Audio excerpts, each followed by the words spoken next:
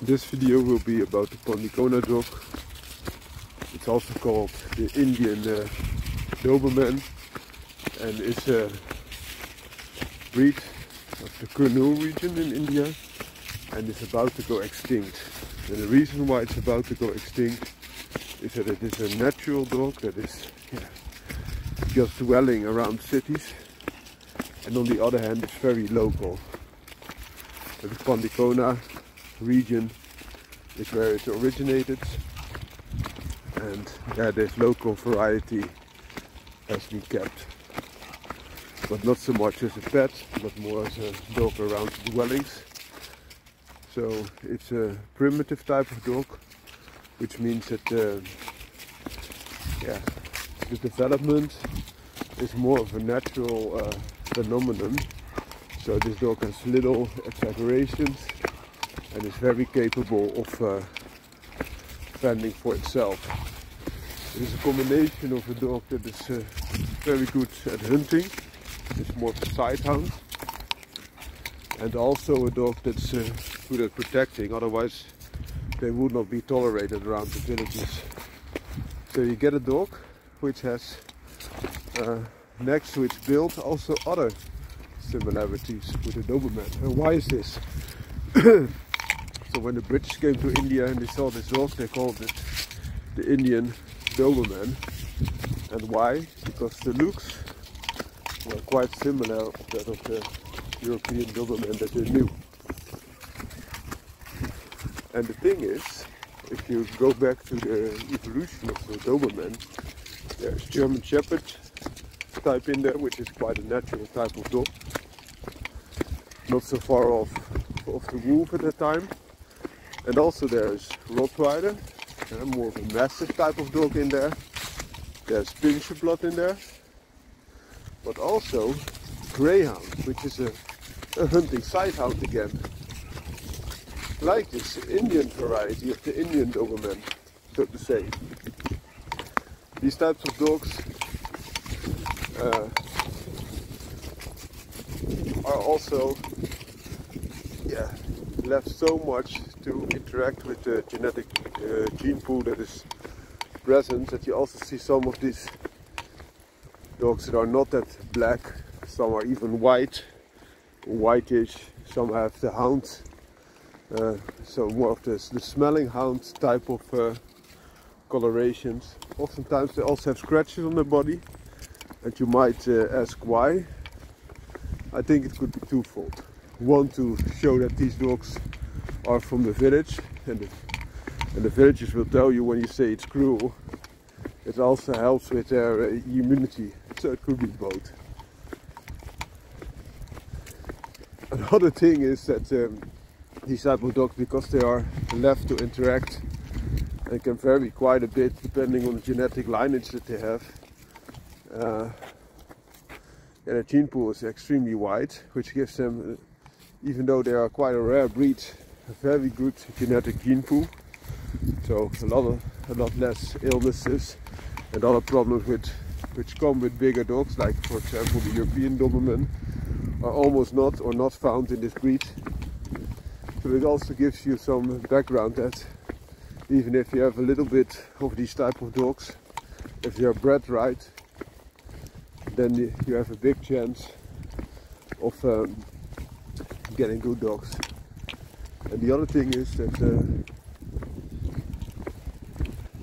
because of the genetic diversity, it's very hard to pin a certain size or especially weight on these type of dogs, because a dog that has a little bit more Molosser blood in there, and I think that the reason why these type of sighthounds are so much stronger than the other sighthounds or running dogs is that there is blood of the Gull there, which is a local type of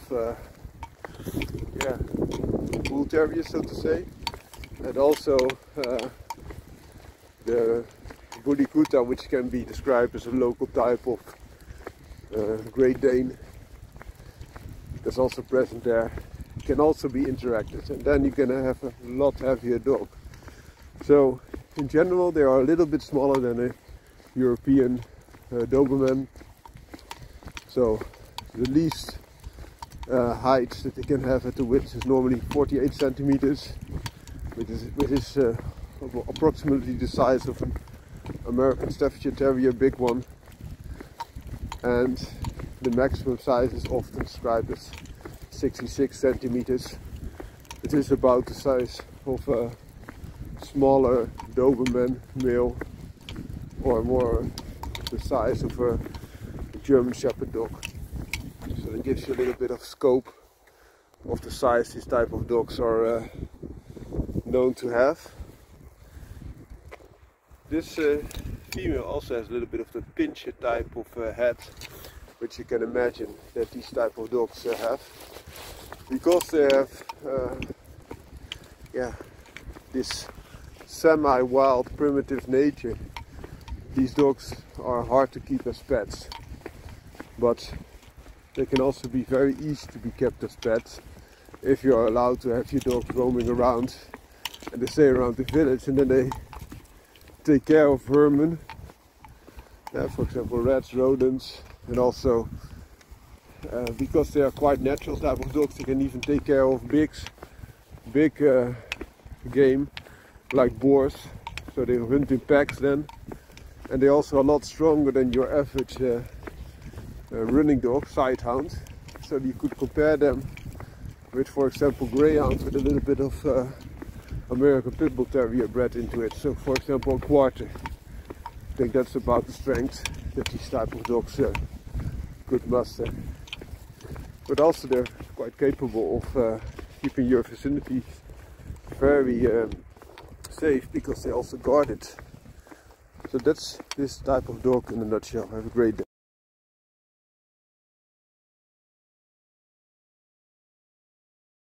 This morning we will discuss another Indian breed, the Mudhol Hound, which is also known as the Caravan Hound. It's an Indian dog breed from the Karnataka region at the town of Mudhol.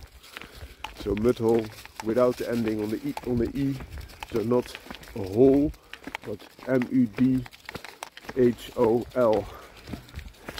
And this dog is also known as the caravan dog, because very often the people that kept them also traveled quite a lot. And as you see now, sometimes with the gypsies they also have their own hunting dogs, especially lurchers, and this could be considered the same, although it looks a lot more like a sighthound, a running dog, like for example a greyhound or a saluki, which also were in the beginning hunting dogs, of course, running dogs, so to say. But in later incarnations they've developed into a show breed or a championship running dog, so a dog that gets the highest speeds. But hunting progress is sacrificed in that way. So if you want a similar breed, then for example a greyhound, but a little bit different and a little bit more directed at hunting, this could be a good breed.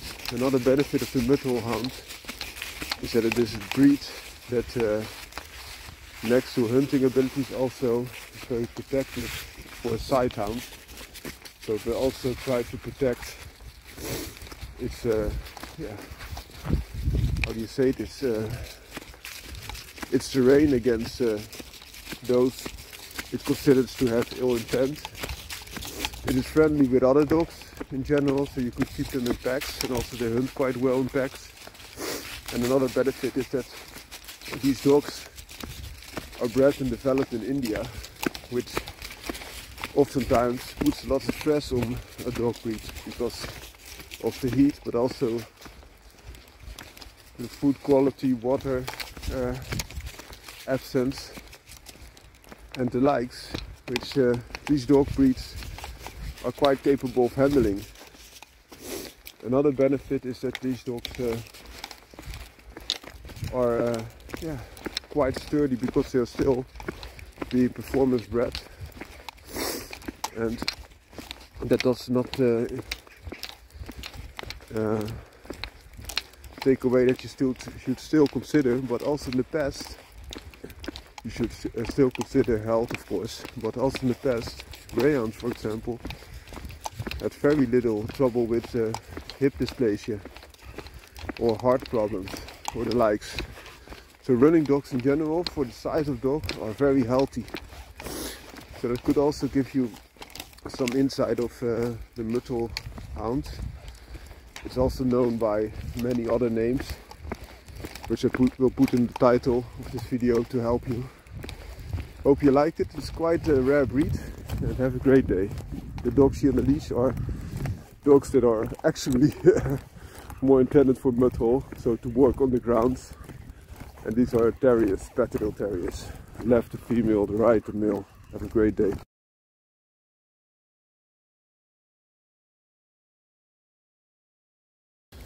On this beautiful morning, we will discuss the Indian Pariah dog, also known as the In dog or Indian Pai dog. And Pai comes from the Hindi Pai, and that means outsider. So that's what this type of dogs are. Pariah dogs are the same.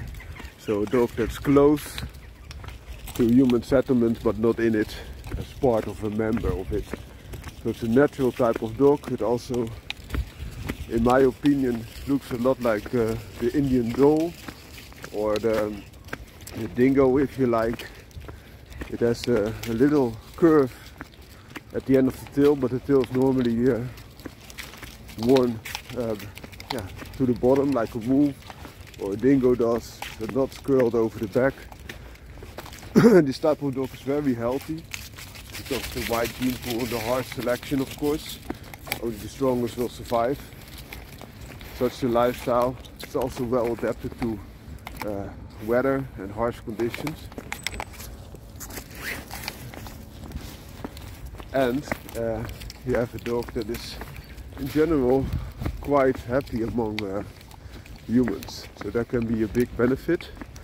And because of its natural senses and also increased smell and vigilance, they are also sometimes used by police forces next to a guard dog, because they're happy with their own people.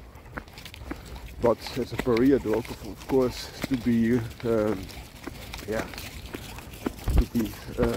accepted, they also should provide benefits such as guarding abilities.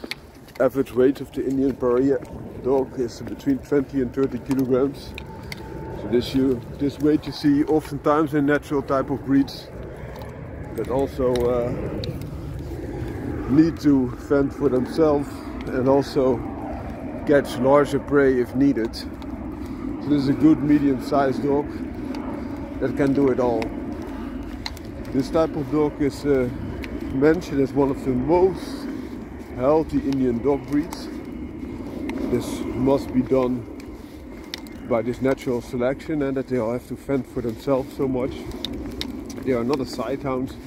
They're much heavier built, as I mentioned, close to that of a dingo or a dhole type of dog. So a lot stronger, a little less fast, but a good all-rounder. Also wolf is not as fast as a sighthound, which is a running dog, like a greyhound, but it is a heck of a lot stronger. And these Indian Pariah dogs are of course a lot smaller than your average European wolf, but they have a similar build. They have a very nice compromise between speed but also power. And I also am intrigued by breeds that are able to fend up for themselves and still able to also to develop themselves in a natural type of dog. Is it because they are started out with, for example, Indian dhole blood in their bloodline, or is it that the natural selection just favors a type of dog? Because if you have your average type of household dogs and you will let them roam free and interbreed with all these different breeds, oftentimes a specific subset of dog will occur. It's the same with the dingo. It was once a dog from settlers, and then also got infused with some wild dogs. I'm pretty sure of it. But they have this similar build. All of them have that. Also erect ears that they can hear very nice. It's a very fascinating story. That also that man that uses wolves to create dog breeds, also the other way around. Dog breeds can recreate themselves in a more natural state, and very often they don't get that wolf type of color. Eh? It's a funny thing, but very often it will amend to a more reddish type of color. Perhaps someone knows more about it. I'm happy to hear from you. The dogs here on the leash are Patterdale Terriers, bred to work underground, worry, especially predators such as foxes and badgers, but sometimes also used above ground against raccoons or hawks even. Have a great day.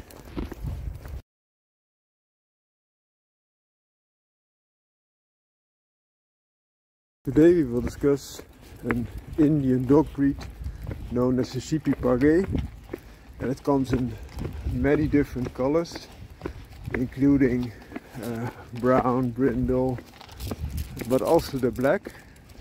And the black dogs are not only called Sheepy Pare, but are especially known under the name Canny.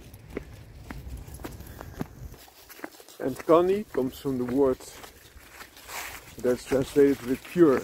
So they liked the black ones a lot more than the other colored ones of this dog breed.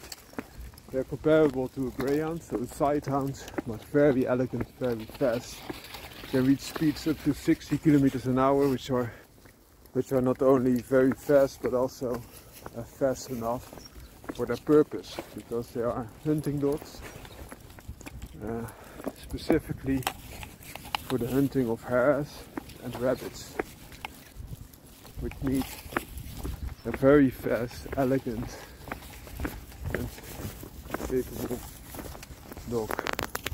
So this Canny type of dog is translated as being pure, and many people will tell you because their character is that pure, but in my opinion this is especially because they like that color instead of the other colored varieties, but also because in India they have many a sighthounds type of dog, but these dogs, for example the Canny and also the other colors, they have a lot less different breeds in them, so they are pure greyhound type of dogs instead of many other sighthounds in India, which also are more to be considered a lurcher, so cross, for example, with some terrier or bull blood in them, which makes them a little less fast. And with these black dogs, I think it would be harder to cross in other breeds, so they could make it more sure that these dogs are pure running dogs instead of lurchers. That's my consideration in this field. These types of dogs are well suited for hunting. They have a lot more prey drive than a greyhound has in general. They are capable hunters. They will kill rabbits, but also hares, and hares are very hard to kill because they are that extremely fast and also capable of turning on a dime. Still, that being said, the success rate of luring a hare compared to a rabbit is less than 1/10, because hares are a lot faster than rabbits. So I hope you like this short video. It is a rare breed. It has stem association and is very well respected in that area. Have a great day. The dogs on the leash here are also black, but those are Patterdales, so hunting dogs underground.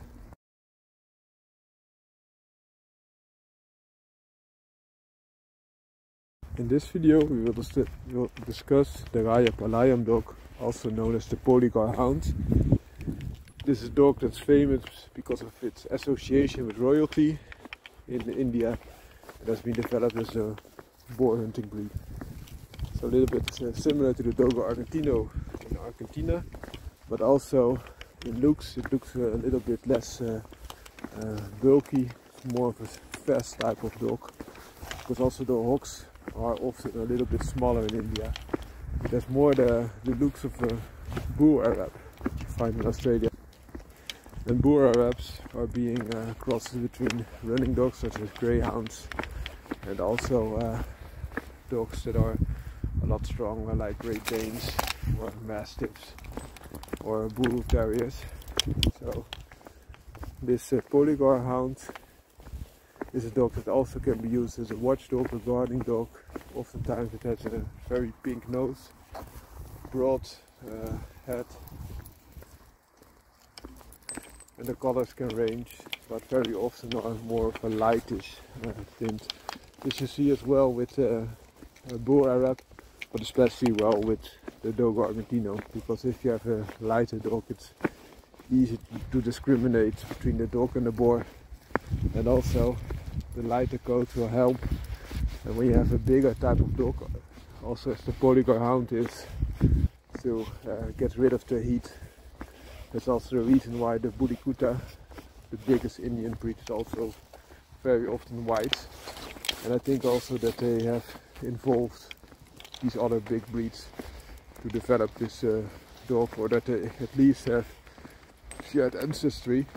Also there's the Bull Terrier, that's the working Bull Terrier of India, that in my opinion also had a role in the development or overlapping ancestry with the Polygar hound.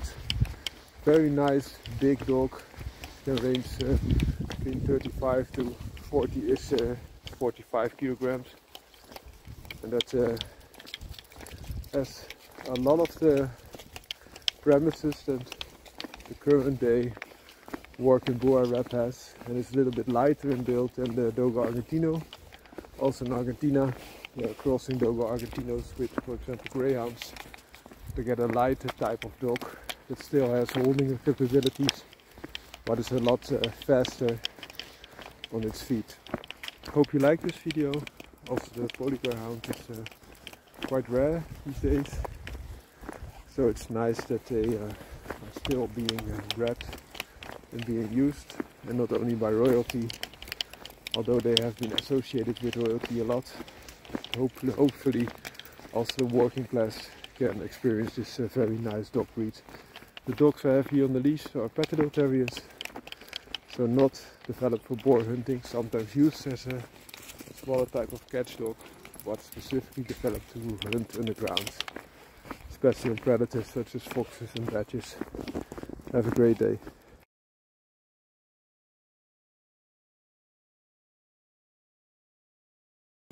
Today we will discuss an Indian dog breed known as the Rampur Greyhound, also known as the North Indian Greyhound, because the Rampur region is in North India.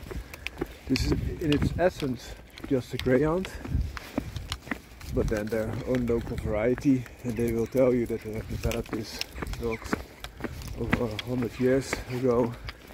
And of course they have their own version of the greyhound, and that dog is still much more used for hunting and also even killing.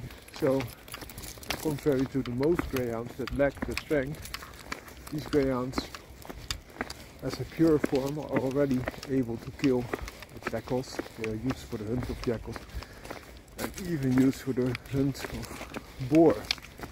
The latter is a little bit hard for me to understand. I can understand those dogs will chase the boar, but to really engage with it, I think this is not so much the case. I think that they might be used like Dogo Argentinos as a catch dog, and then they have some running dogs like the Rampur Greyhound running and also chasing that quarry with a superior speed. And then the big sluggish dogs come in, for example Budikuta or a Gull Terrier, more the battle bots so to say, and they take care of business and hold the prey in its place, and then it is either shot or speared or something else by humans. I think this might be the case. But a dog that's able to chase and hold or even kill a jackal is quite a feat for a running type of dog. If you look in other regions, they very often add other blood to make them strong enough to deal with jackals, coyotes or the likes, and very often they use a little bit of bull blood. But if you look at this type of North Indian greyhound, you don't see in the face or the build a really bull influence. So it's not so much a lurcher but a pure running dog like a greyhound is. The colors can vary very widely, from black to white to all types of colors and plates. So color variety is immense, like with the greyhound. And I think that you see even more dogs with, for example, predominantly white color because that helps with the heat, and then some colored plates on top of that, for example brown or red or black. Hope you like this video. The dogs that you see here are Patterdale Terriers, so they are also hunting dogs, but then for below ground. These type of dogs are sometimes also, like this North Indian greyhound, used in boar hunting, but then as a very small type of catch dog. But there are better breeds for that, with more paw length, more speed, and less ability to go underground, so that you don't lose the dogs when you're doing a push hunt. But regardless, even though they are very small, sometimes the bigger ones, and this was a bigger line, are used for boar hunting or raccoon hunting. In some states in the USA they even use them to take care of coyotes, because the size an excellent lure dog. But if you have like 3 or 4 of them, they can take down a coyote. But sometimes coyotes also hunt in packs, and they just lure the dog, and then even a big dog like a Rottweiler can be ambushed by all those coyotes and ripped to shreds. Have a great day, take care of your dogs and don't let them get into harm's way if you can help it. Have a great day.